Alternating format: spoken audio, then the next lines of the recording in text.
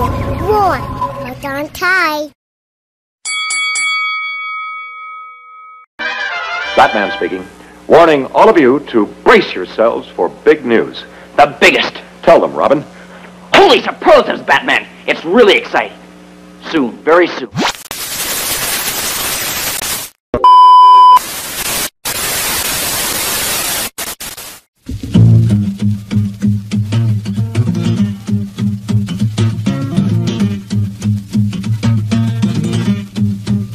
You want to make a hit record?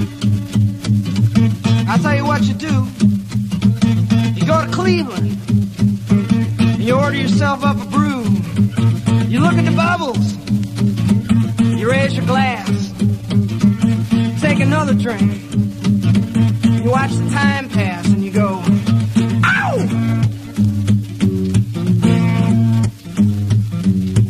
Shazam! Feeling grand, get some mosey into town. Raise hell all around. We're gonna have a good time. Damn, you better ham out the boogie till I'm blind. I got a $quarter wine, I wanna get myself primed. Running down the road, I got the back tire smoking. The highway is open, not a cop in sight. No red light flash, I'm gonna hamper my action. My path is clear, my timing's right. And I'm a skinny little boy from Cleveland, Ohio. I come to chase show women and drink your beer.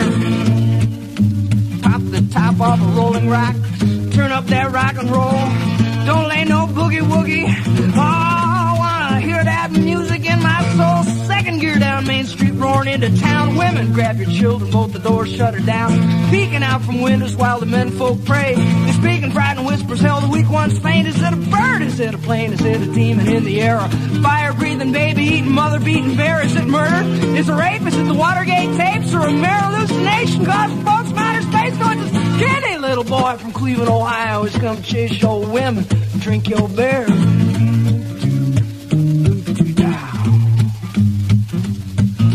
My, here he are, you see him striding to the bar. He's got a girl on every arm and 3 or 4 to spare. Hell yeah, ain't he neat, dressed to kill from head to feet. The tavern quiets down and people stare in disbelief. He got the chrome-plated platforms 9 inches high. Batteries in the soles, neon lights on the side. A patent leather jacket with a picture on the back. It's Marilyn in the nude with a tattoo on her ass. It says skinny little boy from Cleveland, Ohio's come to chase show women, drink your beer.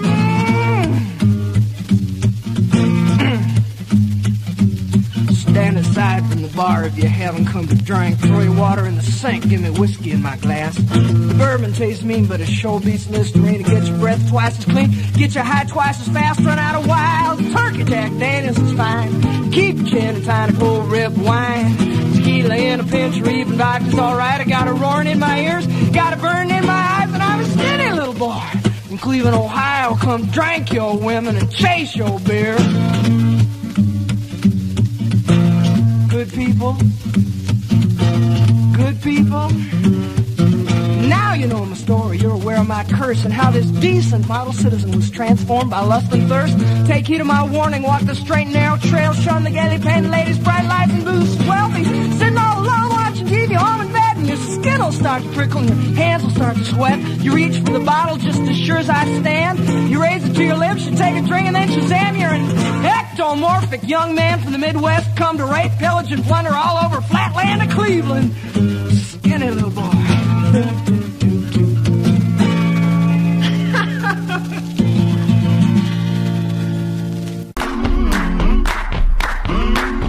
Godfried here. There was no one bigger when it mattered less. The man with the perfect face for radio.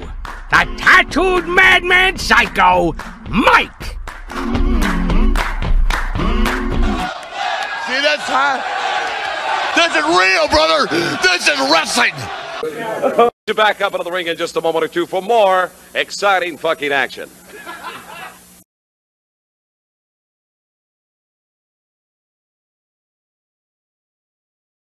선수권第4試合30分一本勝負赤コーナー287パウンドダスティー・ロードズ青コーナー263パウンドハリー・レイズ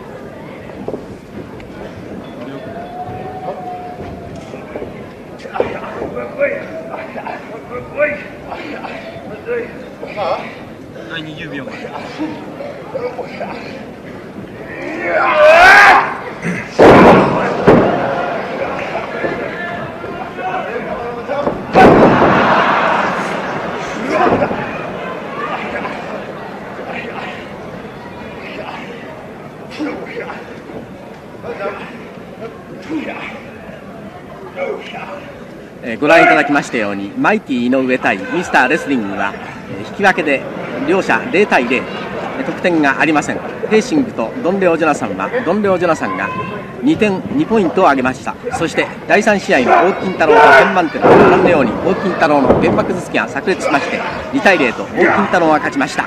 そして今日の第4試合オープン選手権大会の第4試合はハリー・レイス対ダスティ・ローデス30分一本勝負が始まっております。ラフファイター同士暴れん坊同士の対決となりました。元 NWA 世界ヘビー級チャンピオンのハリー・レイス185センチ108キロ、そして186センチ135キロはダスティ・ローデス。白いブーツを履いておりますがダスティ・ローデスであります。両腕に入れ墨をしておりますハリー・レイス、ハンサム・ハリー・レイスであります。レイスはカンサス州カンサスシティを本拠地に NWA 本部およびボブ・ガイゲルが推薦しております。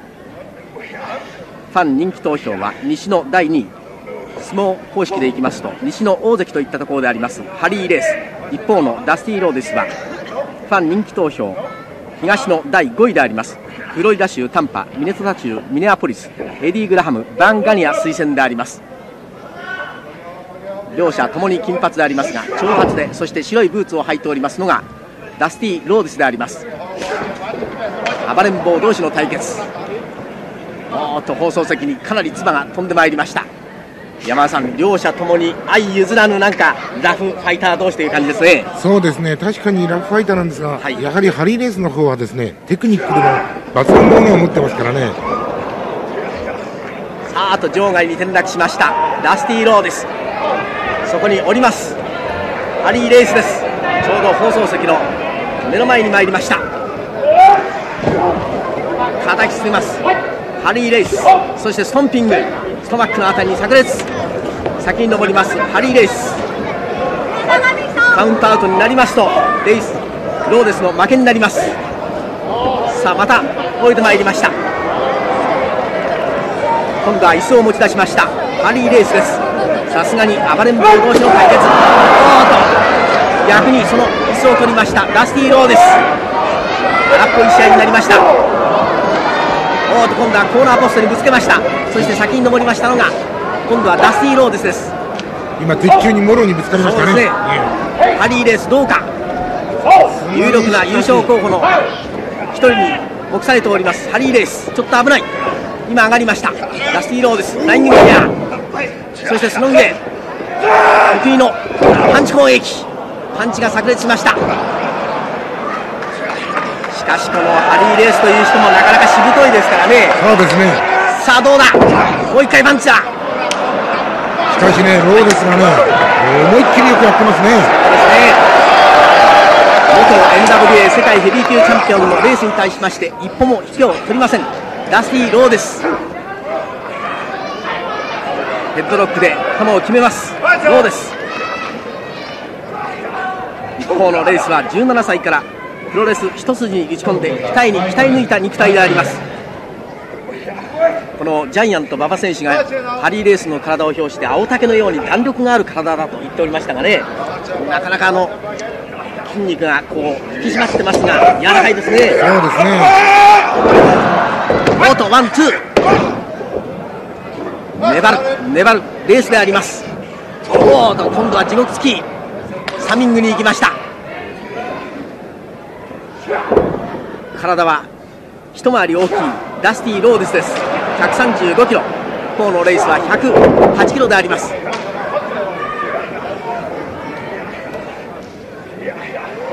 さあ今度はレイス得意のパイルドライバーに行く、脳天食い打ちだ。キャンバスに激突、その上にカバーに入ったハリー・レイス、ワンツー。レフリーは NWA オフィシャルレフリーのジョー・樋口であります。もう一回パンチの攻撃、顔面にパンチであります。一発2発、真っ赤にしまして、レフリーのジョー・樋口の腕が吹きません。レイス、ローデスも分かりました。ローデスもエキサイトしました。山田さん、このプロレスの両者ですね、プロレスの本場アメリカでもめったに見られない試合じゃないですか。そうでしょうね。なかなかねラフファイター同士だけにね、どういう試合になるかと思って注目してたんですが、むしろねハリーレースの方がエキサイトしてますね。そうですね。現在まで両者全く互角であります。パンチを打つハリーレイス、試合が甘くなりました。右の目の下のあたりは出血したようですね。ちょっと切れましたね。レイスの右目が下あたりがちょっと切れた感じであります。やはり先ほどのサミング攻撃でしょうか。そうですね。今度はパンチ。レイスはラフファイトもオーソドックスなファイトもこなす超一流レスラーであります。一方のローデスは全米プロレス界きっての暴れん坊、巨体を生かしたパワフルなラフファイトは天下一品と言われております。このオープン選手権勝敗を度外視して大暴れすると言われておりましたダスティ・ローです。パンチで攻撃します。コーナーに追い込んだ。さあそしてエルボーが行く、エルボーが行きます。動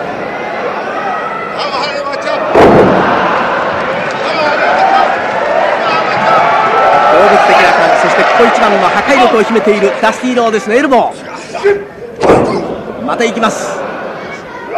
しかしこちらのレイスの方は青竹のようなしなやかな体、柔軟性に富んでおります。ロープに手が挟まれましたレイス。しかしカウントを取ります。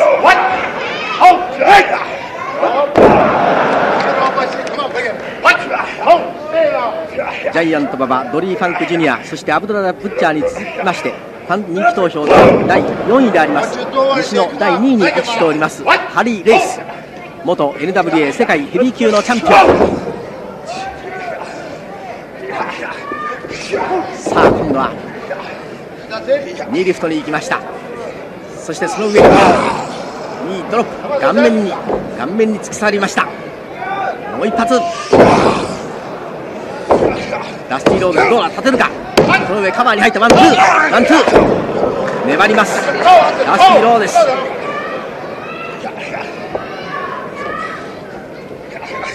さあ今度は出してワンハンドバックブリーカーにいったハリー・レイス。今度は立てるか、どうだ、ワンツー、まだ粘るとダスティ・ローデスであります。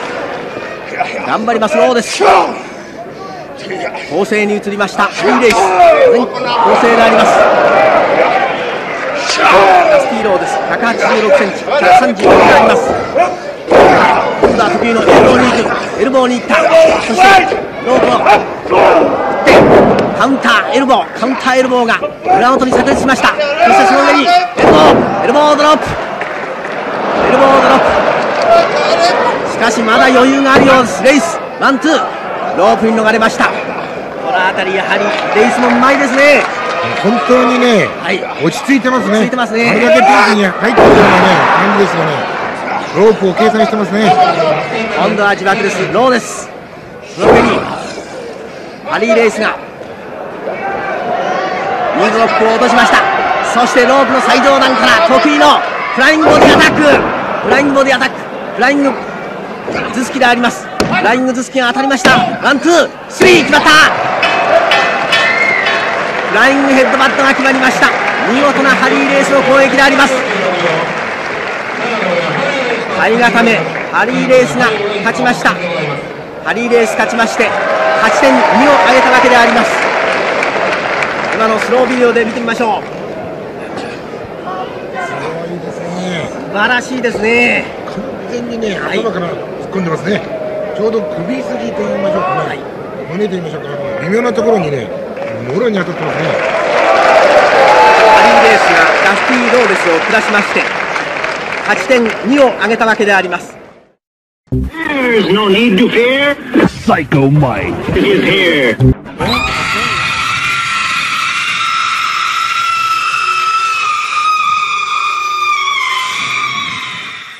Hey, this is the tattooed madman Psycho Mike. And if you don't want to get locked in a mental ward with me, you'll click like and hit subscribe now.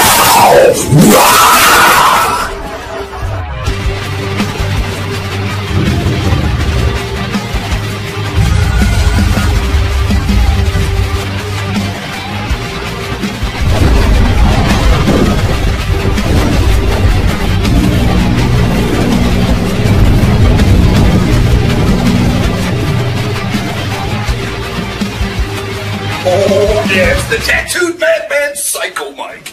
And this has been my twisted world of Masters of Mayhem. Part-time crazy, 100% psycho. Thank you very much for joining me. See you on the next episode of Psycho Mike's Twisted World of Masters of Mayhem. So, stay sick, turn blue, scratch glass, climb walls, but most importantly, do it while you can. Don't get caught. And stay fucking crazy. Huh?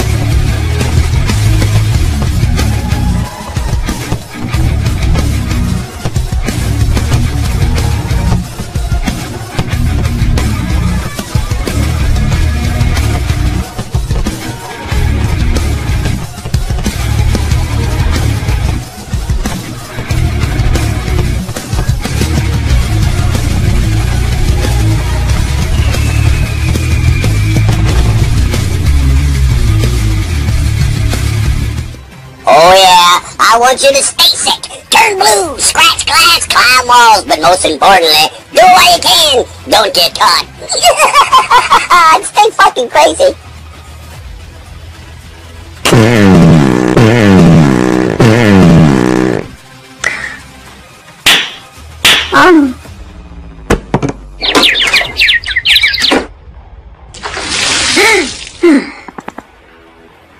Son of a bitch.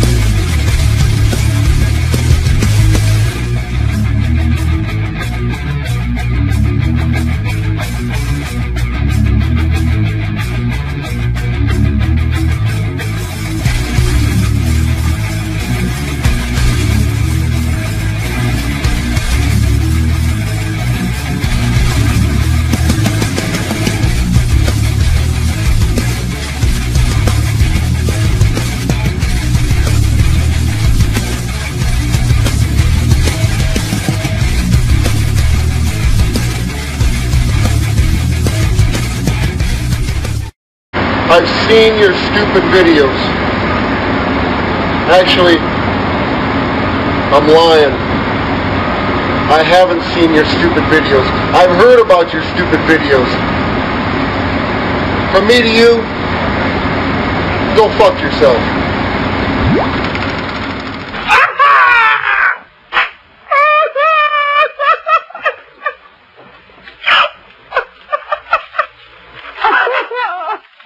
Ah!